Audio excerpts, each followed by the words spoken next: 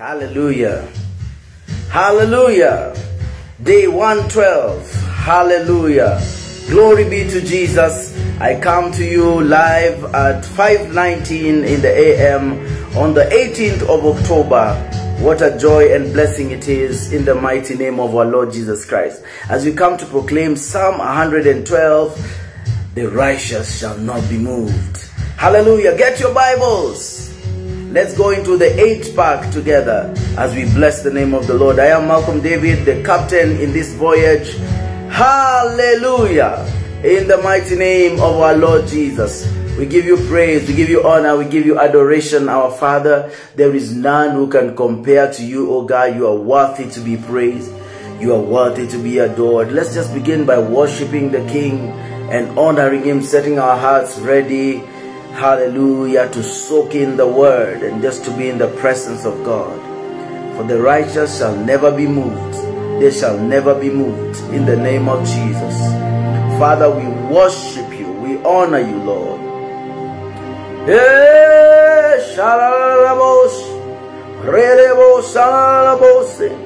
Thank you, Jesus. Thank you, Jesus. You are worthy to be praised. We give you the praise. We give you the honor. We give you the adoration. Come on, let's honor the Lord. Father, we thank you. We honor you, Lord. Be lifted, oh God. Be lifted, oh God. Be lifted. Be lifted. Thank you for day 1. Thank you for day 2. Thank you for day 3. Thank you, Lord, for helping us into day 4. Thank you, Lord, into day 5. Thank you, Lord, day 6 and 7. Thank you, Lord, for the book 1 of Psalms, chapter 1 to verse 41, chapter 41. Hallelujah. Thank you for book 2, Lord. From chapter 42 to chapter 72. Yay. Thank you, Lord, for book 3, from chapter 73 to chapter 89. Thank you, Abba Father, for book 4 of Psalms and the other chapters, the Gospels, the apostolic letters from Paul that we've read, Romans, John, Mark, Luke, Matthew. Father, thank you for book 4. From Psalms chapter 90 to Psalms chapter 106. Hey! Aha! Thank you, Jesus. And now, Lord, we are into book 5 of the book of Psalms. From chapter 106, we will go all the way to chapter 150. So we honor you. Ha ha ha. Bareke boshondara barabara basakata kabara. Sheda baraba sakada barara bosigere. My Lord, you are wonderful. We read the word of God from the place of rest, the place of Yeshua, the place of the Lord of the Sabbath. We are not anxious.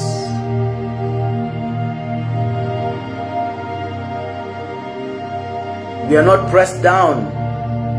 We are not overrun by the enemy. Hey!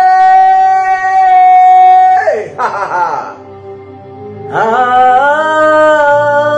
Adonai, from the rising of the sun till the setting of the same,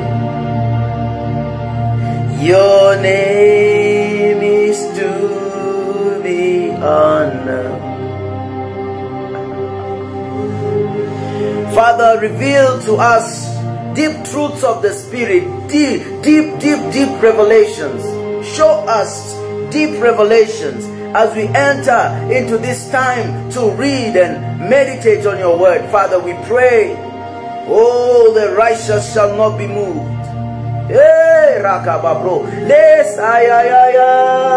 I will pray in the Spirit, but I'll also pray with understanding.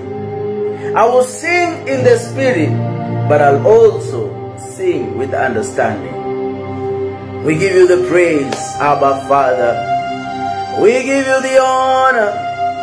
There is none who can compare to you, Lord. For this reason I kneel before the Father, from whom his whole family in heaven and earth derives its name. And I pray that that out of his glorious riches he may strengthen you with power through his Spirit in your inner being. Through his Spirit, through that connectivity of your spirit to his Spirit. May the Lord strengthen you with power. So because of that power, that Christ may dwell in your heart through faith. Yay! Thank you, Jesus, for helping us in this journey, helping us, oh God. Thank you, Lord, for revealing truths. Thank you, Lord, for revealing this truth about you as the Lord of the Sabbath. Oh, Jesus. That you did not break any Sabbath when you healed on the Sabbath. Lord, you are the Lord of the Sabbath. We come to enter into rest in all things in you. All things, Lord. We enter into rest in you, oh God. In all things, oh God. Lord, when the herdsmen are looking up and there is no sign of a cloud, when the ground is hard and parched, Lord, you turn the deserts into pools of water. Father, you are the one who answers prayer. So we call to you, we call to you, we call to you, Lord. Yay! We call to you, Lord Jesus. We call to you, Lord Jesus. Isaiah 30 verse 23. It says, he will also send you rain for the seed you sow in the ground, and the food that comes from the land will be rich and plentiful. In that day, your cattle will graze in broad meadows.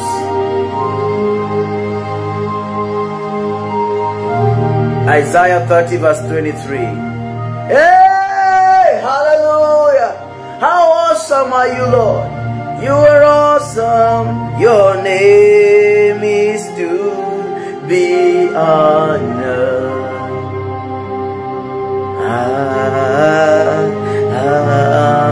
Adonai.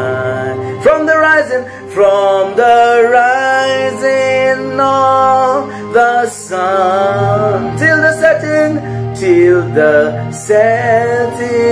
of the same. Your name is to be honored. Adonai.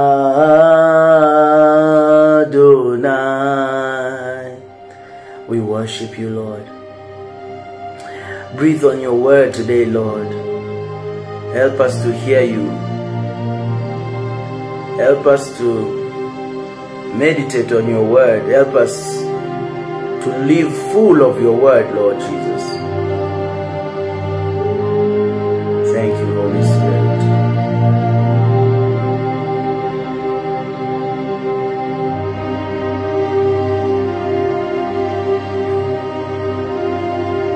Thank you, Jesus. I welcome you into this broadcast. It's the day that we finally get to broadcast Psalm 112. We bless the name of the Lord for a successful mission up north in the northwest of Kenya in a place called Lerata. It was the second time we were going there. I will be able to give you a mission update on that.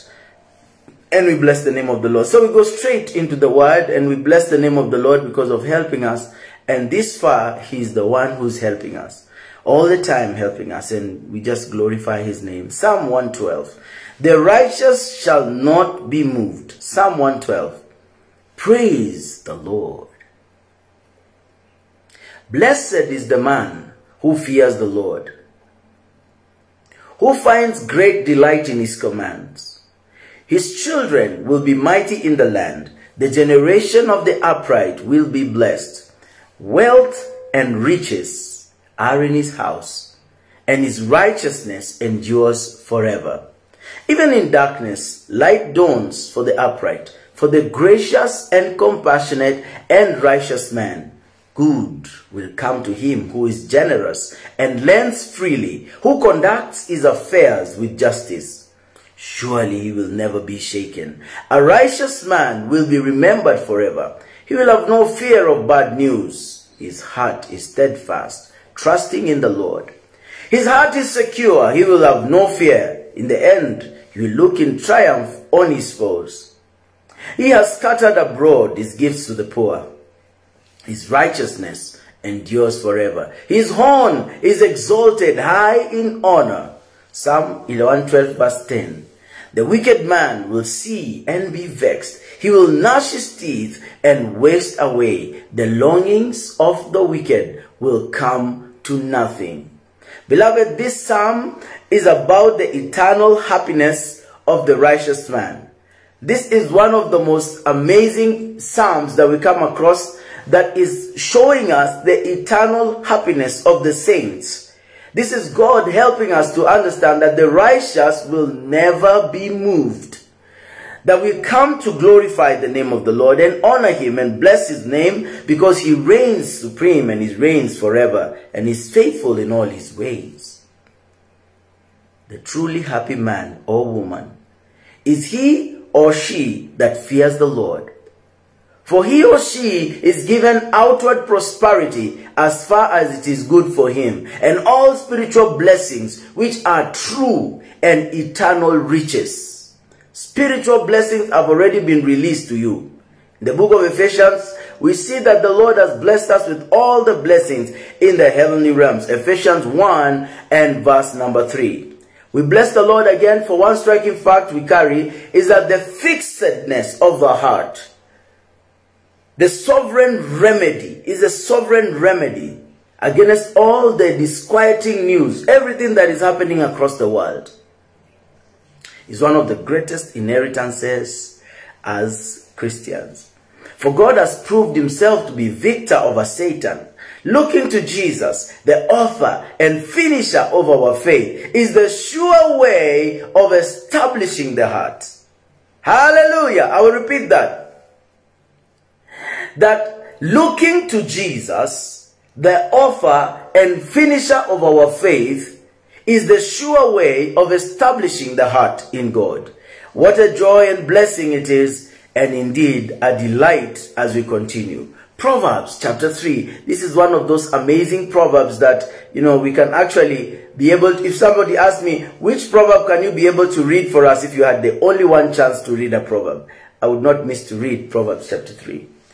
Proverbs chapter, oh my, there are so many good ones. I think the whole book of Proverbs should just be embedded in the hearts of the believers every time, to prevent us from making foolish decisions. Because where there is no wisdom, there is foolishness. And where there is no vision, the people perish.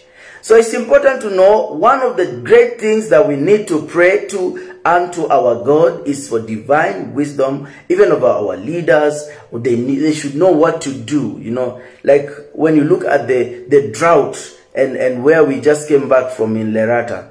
I mean, you step out of the vehicle and you feel like you're in an oven and you're being baked slowly. Too much heat. And that's the same place that a couple of years ago, it had wildlife, it was bursting with life, it was green and everything. So we know that when we come to benefit from wisdom, we'll be able to get to know what should we do in difficult situations. God has already given us a way out. And when we come to him, he is giving us the wisdom freely. He says, my son, do not forget my teaching, but keep my commands in your heart. For they will prolong your life many years and bring you prosperity. Let love and faithfulness never leave you. Bind them around your neck. Write them on the tablet of your heart. Then you will win favor with God and with man. You will win favor and a good name in the sight of man, in the sight of God, and in the sight of man. Verse 5. Trust in the Lord with all your heart and lean not on your understanding. In all your ways acknowledge him, and he will make your path straight. Do not be wise in your own eyes. Fear the Lord and shun evil. This will bring health to your body and nourishment to your bones. Honor the Lord with your wealth, with the first fruits of all your crops. Then your barns will be filled to overflowing, and your vats will brim over with new wine. It says, verse 11, My son, do not despise the Lord's discipline and do not resent his rebuke, because the Lord disciplines those he loves, as a father the son he delights in. Blessed, listen to this, and this is you now. This is you. I'm talking about you. It says, blessed is the man who finds wisdom, the man who gains understanding. So this is the delightful aspect of coming to this word, because you are described, and this is what you are subscribing to. Blessed is the man who finds wisdom, the man who gains understanding. So when you are in your prayer altar, pray. Tell the Lord, Father, I thank you for finding wisdom. I thank you for gaining understanding. In Jesus' name. For she is more profitable than silver and yields better returns than gold. Father, I thank you because she is more precious than rubies. Nothing you desire can compare with her. Long life is in her right hand. In her left hand are riches and honor. Yes, Lord, we pray. The proverb 3, verse 13 to verse 16, in Jesus' name.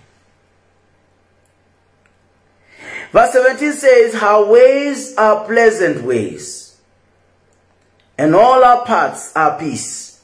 She is a tree of life to those who embrace her. Those who lay hold of her will be blessed. By wisdom, the Lord laid the foundations of the earth. By understanding, he set the heavens in place.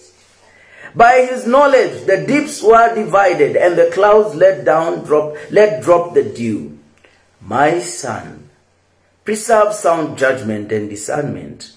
Do not let them out of your sight. They will be life for you, an ornament to grace your neck. Then you will go on your way in safety, and your foot will not stumble. When you lie down, you will not be afraid. When you lie down, your sleep will be sweet.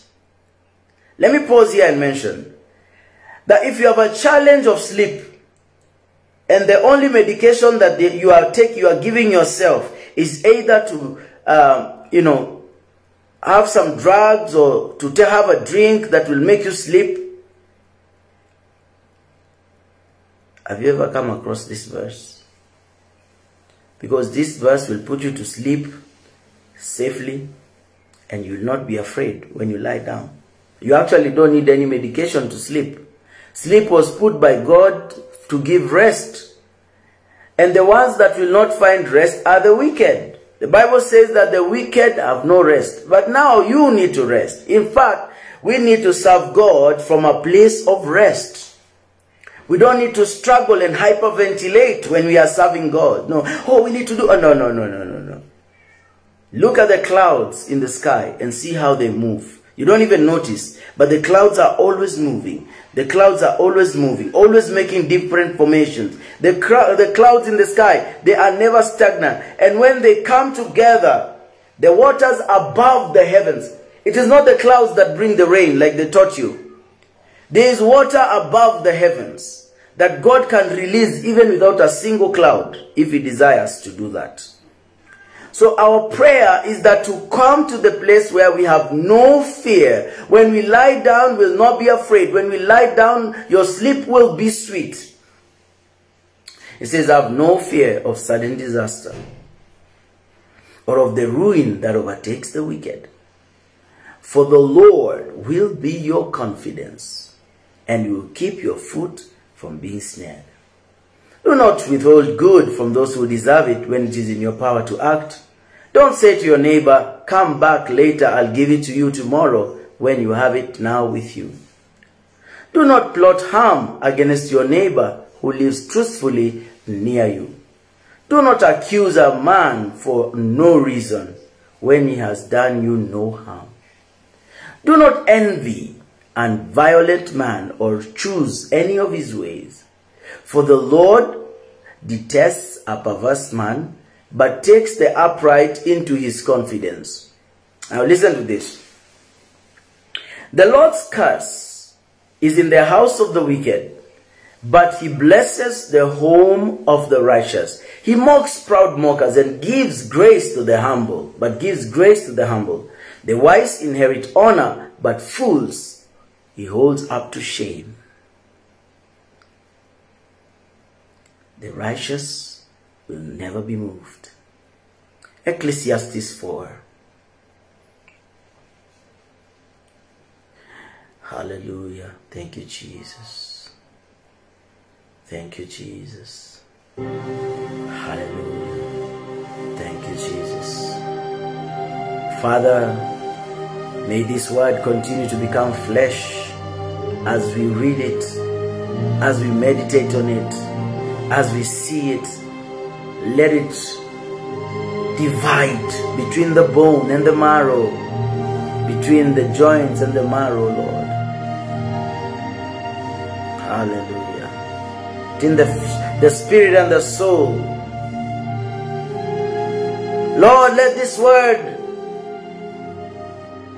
separate the solical nature from the spiritual nature, and let cause the spirit man to dominate and to lead the man and the woman into a place where they can never be moved.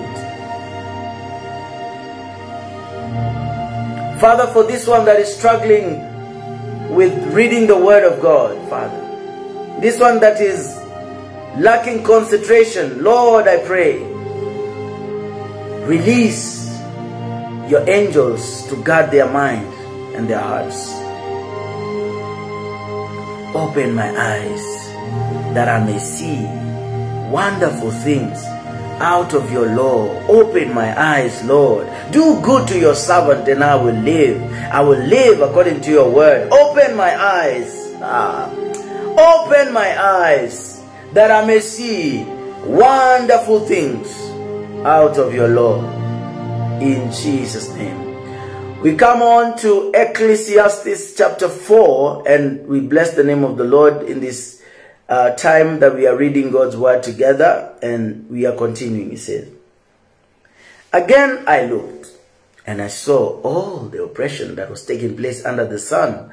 I saw the tears of the oppressed, and they have no comforter. Power was on the power of the oppressors, and they have no comforter. I declared that the dead who had already died are happier than the living who are still alive. But better than both is he that has not yet been, who has not yet seen the evil that is done under the sun. And I saw that all labor and all achievement spring from man's envy of his neighbor. This too is meaningless, a chasing after the wind. The fool folds his hands and ruins himself. Better one handful with tranquility than 2 handfuls with toil and chasing after the wind. Again I saw something meaningless under the sun. There was a man all alone. He had neither son nor brother. There was no end to his toil, yet his eyes were not content with his wealth. For whom am I toiling? He asked. And why am I depriving myself of enjoyment? This too is meaningless, a miserable business. 2 are better than 1, because they have a good return for their work. If one falls down, his friend can help him up. But pity the man who falls and has no one to help him up. Also, if 2 lie down together, they will keep warm. But how can one keep warm alone? Though one may be overpowered, two can defend themselves. A cord of 3 strands is not quickly broken. Better a poor but wise youth than an old but foolish king who no longer knows how to take warning. The youth may have come from the prison to the kingship, or he may have been born in poverty within his kingdom. I saw that all who lived and walked under the sun followed the youth, the king's successor. Ecclesiastes 4:16. There was no end to all the people who were before him, but those who came later were not pleased with the successor. This too is meaningless and are chasing after the wind. Ecclesiastes 4. We now come to commence the book. Actually we're going to Nahum chapter 3. And then we shall go to commence 1 Corinthians. So we come to Nahum chapter 3, and the last chapter of Nahum is the woe to Nineveh. The woe to Nineveh. This is Nahum chapter 3. As I continue to remind you that the righteous will never be moved. Will never be moved in Jesus' name. So Nahum chapter 3 is the woes to Nineveh. Nineveh will reap what they have sowed, and that is what the wickedness they have done, is that destruction and violence was what they were sowing, and that is what indeed they were going to sow. They were going to reap. So let's hearken to the word of God. Nahum 3. Woe to the city of blood, full of lies, full of plunder, never without victims. The crack of whips, the clatter of wheels, the galloping of horses and jolting chariots, charging cavalry, flashing swords and glittering spears.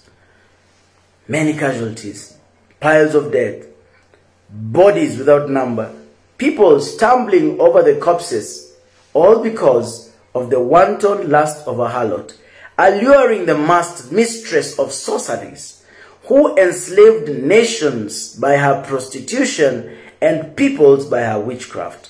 Now, before I go on further, I want to just bring to your understanding about this whole dimension of sorcery and witchcraft and prostitution and all those things. Prostitution is a way when sorcery has reached fullness, and witchcraft is the manipulation of souls. According to Derek Prince, he describes witchcraft as domination, intimidation, manipulation. So anytime you see anything that looks like domination, intimidation, manipulation, you know that witchcraft is at work. And you see that this story is telling us here, this wonderful war is giving us the understanding that the warlord, wanton lust of a harlot, is not somebody, it's a principality. The mistress of sorceries. Also in the book of Isaiah chapter 47 verse 9. It says this: both of these will overtake you in a moment, on a single day. Loss of children and widowhood. They will come upon you in the full measure, in spite of your many sorceries and all your potent spells. Not that witchcraft is not potent. In the month of October is the month where we have people celebrating Halloween. And I don't know the main origin of this celebration, but it's mainly in the West, in the West, and now it has come into the continent of Africa that people now are doing Halloween. Now the problem is, you may be wearing a costume just thinking you are celebrating Halloween, but in the realm of the spirit, those things exist real life. They are not just those scary creatures you see, they exist. So the moment you are associating with them, you are giving them some room on the physical love. The physical space. Like now, some of the streets in America, they are changing. Even here in Kenya, they are changing. They say, hey, Halloween is coming. It's like a big holiday. But God is going to destroy your sorceries. He's going to destroy your potent spells. Listen, it says, I am against you, declares the Lord. I will lift up your skirts over your face. I will show the nations your nakedness, and the kingdoms your shame. I will pelt you with filth. I will treat you with contempt and make you a spectacle. All who see will flee from you and say, Nineveh is in ruins. Who will mourn for her? Where can I find anyone to comfort you? Are you better than Thebes, situated on the Nile, with water around her? The river was her defense. The waters her wall. Cush and Egypt were her boundless strength. Put and Libya were among her allies. Yet she was taken captive, and she went into exile. Hallelujah. Her infants were dashed to pieces at the head of every street. Lots were cast for her nobles, and all her great men were put in chains. You too, Nineveh, will become drunk. You will go into hiding and seek refuge from the enemy. All your fortresses are like fig trees with their fast ripe fruit. When they are shaken, the figs fall into the mouth of the eater. Look at your troops, they are all women. The gates of your land are wide open to your enemies. Fire has consumed their bars. Draw water for the siege. Strengthen your defenses. Work the clay. Tread the mortar. Repair the brickwork. There the fire will devour you. The sword will cut you down. And like grasshoppers consume you. Multiply like grasshoppers. Multiply like locusts. You have increased the number of your merchants. Still there are more than the stars of the sky. But like locusts, they will strip the land and then fly away. Your guards are like locusts. Your officials like swarms of locusts that settle in the walls on a cold day. But when the sun appears, they fly away and no one knows where. O king of Assyria, your shepherds slumber. Your nobles lie down to rest. Your people are scattered on the mountains with no one to gather them. Nothing can heal your wound. Your injury is fatal. Everyone who hears the news about you claps his hands at your fall. Who has not yet felt your endless cruelty?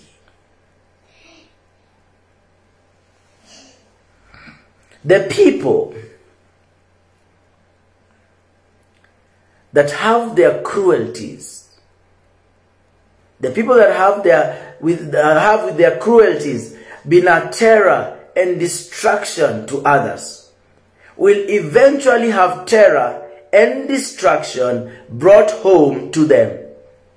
They are but preparing themselves to, terrible enemies against the day of their own fall. So every kind of situation where men and women have been working on a terror and destruction of others, eventually they will have terror and destruction brought home to them. Is that what you sow, you will exactly reap it, exactly as you do it. As you sow, you will reap. That is exactly how it is. The great lesson of Nahum is that the character of God makes him not only a stronghold to those who trust him, but one who will not at all acquit the wicked. He can be just and yet the justifier of him which believes in Christ Jesus, but only because his law has been vindicated fully in the cross. The righteous will never be moved because he is just and yet a justifier of him who believes in Christ Jesus. Romans chapter 3 verse 26, the word of the Lord says, to declare, I say, at this time, his righteousness, that he might be just and the justifier of him who believes in Jesus. I want you to pray over your life. Tell the Lord, justify my life. In my area, in the area of reading the word, in the area of ministry, in the area of my finances, justify, my justifier. There's a singer who sang, my beautifier, taken away my shame. When he sang that song, I want you now to read and meditate on Romans 3:26. That says that, I declare, I say, at this time, his righteousness, that he might be just, and the justifier of him which believeth in Jesus. If you believe in Jesus, he's your justifier. We move on to the book of 1 Corinthians, 2 Corinthians and chapter 1. Actually, we commenced this amazing book. It is 13 days of 2 Corinthians, and we thank God, for He's a God of all comfort. We want to bless the name of the Lord for helping us. This far He's brought us. It is He's a good God. He's a good God. He's a good God. We honor Him. We magnify His name in the mighty name of Jesus Christ. 1 Corinthians, 2 Corinthians now.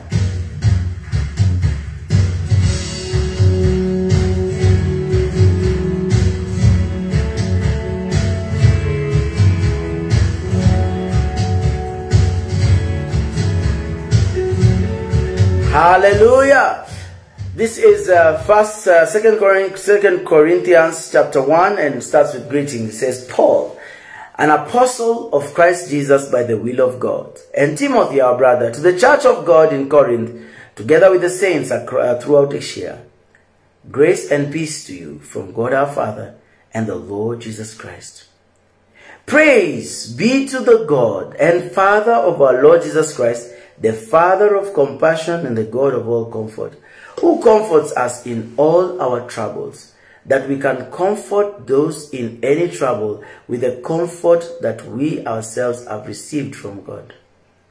For just as the sufferings of Christ flow over into our lives, so also through Christ our comfort overflows. If we are distressed, it is your comfort. It is for your comfort and salvation. If we are comforted, it is for your comfort, which produces in you patient endurance of the same sufferings we suffer. And our hope for you is firm, because you know that just as you share in our sufferings, so also you share in our comfort. Verse 8. We do not want you to be uninformed, brothers, about the hardships we suffered in the province of Asia. We were under great pressure, far beyond our ability to endure, so that we despaired even of life. Indeed, in our hearts, we felt the sentence of death. But this happened that we might not only rely on ourselves, but on God who raises the dead. He delivered us from such a deadly peril, and will deliver us. On Him we have set our hope that He will continue to deliver us. As you help us by your prayers, then many will give thanks on our behalf for the gracious favor granted us in answer to the prayers of many. Now this is our boast. This is our boast. Our conscience testifies that we have conducted ourselves in the world, and especially in our relations with you, in the holiness and sincerity that are from God, which have done so not according to worldly wisdom, but according to God's grace. For we did not write to you anything you cannot read or understand. And I hope that as you have understood us in part, you will come to understand fully that you can boast of us just as we will boast of you in the day of our Lord Jesus Christ. Because I was confident of this, I planned to visit you first so that you might benefit twice. I planned to visit you on my way to Macedonia and come back to you from Macedonia and then have you send me on my way to Judea. When I planned this, did I do it lightly? Or do I make my plans in a worldly manner, so that in the same breath I say yes, yes, and no, no? But as surely as God is faithful, our message to you is not yes and no. For the Son of God, Jesus, who was preached among you by me and Silas and Timothy, was not yes and no, but in Him it has always been yes. For hallelujah, glory to God. I say yes, Lord, yes, to your will and to your way. I say yes, Lord, yes. I will trust you and obey when your spirit speaks to me. With my heart I will obey, and my answer will be yes. Lord, yes, yes. I say yes, Lord, yes, to your will and to your way. I say yes, Lord, yes. I will trust you and obey when your spirit speaks to me. With my heart I will agree, and my answer will be yes, Lord, yes. I say yes, Lord, yes, to your will and to your way. I say yes, Lord, yes. I will trust you and obey when your spirit says to me, hallelujah. I say yes, Lord, yes, to your will and to your way. I say yes, Lord, yes. I will trust you and obey when your spirit, hallelujah. Paul is teaching us and speaking in the mighty anointing of the Lord. Hey! Oh, my Father, I worship you.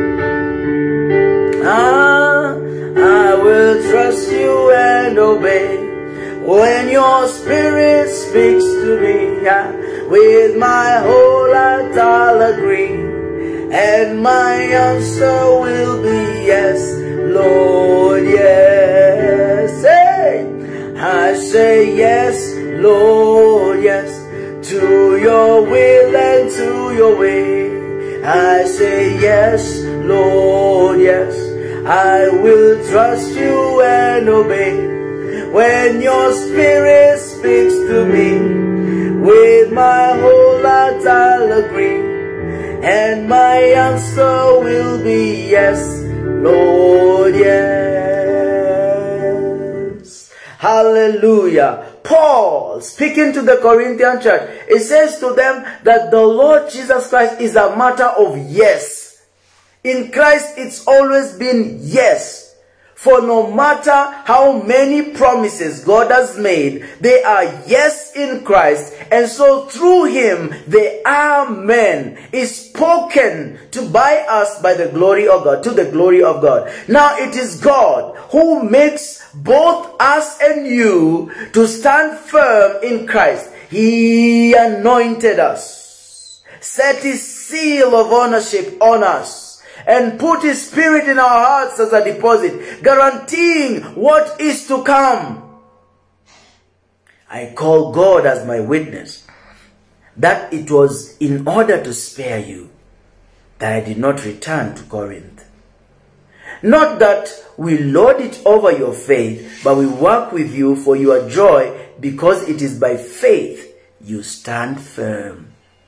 Beloved of God, as we come to this wonderful time, we have the book of Ephesians, Colossians, and Revelation that I'm going to leave to you to study on your own.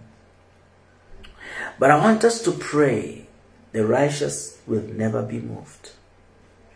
And particularly as we are singing this chorus, I'll say yes to your will and to your way. I want you to be able to tell the Lord, my Father, I desire you. I long for you. It's you that I long for. It's you that I want. It's you that I need. That God will cause his presence to come alive in your life, and you will experience the supernatural. Because all his promises are yes. In fact, this is one place that gives me confidence to pray, because the promises of God are yes. Has he promised to set you free from sickness? Yes.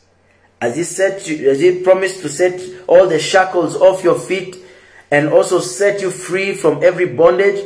Yes. Has he planned to lift you financially by giving you more ideas and creativity to work your hands and to be able to you receive more income. This is a yes. As we call on his name together this night, I want also to invite you who is not born again, that salvation is the greatest gift that you can receive freely. It's for free. You receive it by faith, by believing in the Son of God. That if you confess with your mouth Jesus is Lord and believe in your heart God raised him from the dead, you shall be saved. Hallelujah. Hallelujah. I also want to invite you to partner with this work as we continue to do the will of the Lord, do more missions, and bless the Lord. Glory be to God. The details are in the video, so let's just worship God as we conclude. Spirit says to me, with my whole heart I'll agree, and my answer will be yes, Lord, yes. Now join me, let's sing it. I say yes, Lord, yes, to your will and to your way. I say yes, Lord, yes, I will trust you and obey. Hey, when your spirit speaks to me, with my whole heart I'll agree, and my answer will be yes, Lord, yes. The righteous will not be moved. They will not be moved. They will not be moved. You will not be moved. In the name of Jesus. Hallelujah. Thank you, Lord. Thank you, Lord Jesus. I shall not be moved. We give glory to God even as we conclude. Father, we thank you for helping us throughout this transmission today. May your blessing be on your people, that the righteous shall not be moved. We thank you, Lord, for breathing on your word and for giving us even this eternal gospel. We thank you, Father, even as we conclude this broadcast. In Jesus' name we pray. Amen. Thank you so much. Good to see you, Brother Solomon. Don't miss Messianic Sunday. It's happening this Sunday, Solomon. So, miss Ukuje. Hallelujah. So, God bless, guys. And, yeah, such a blessing. Please subscribe and watch out for the mission update. I will be doing it as the Lord helps me. Shalom.